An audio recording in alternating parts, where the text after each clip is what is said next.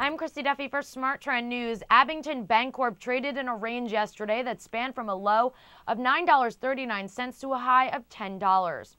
Yesterday, the shares gained about 2.5%, which took the trading range above the three-day high of $9.92 on volume of 72,000 shares. Shares of Abington Bancorp are currently trading above their 50-day moving average of $8.48 and above their 200-day moving average of $7.67. Look for these moving averages to provide support for a short-term pullback in the shares.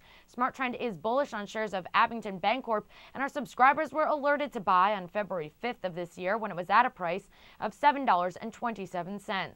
The stock has since risen almost 37% since that alert was issued.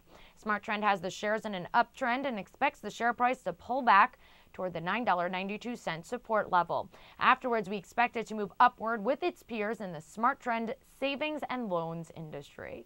I'm Christy Duffy for SmarTrend News. For more on how you can become a subscriber of SmarTrend Alerts, visit our website. That's tradethetrend.com.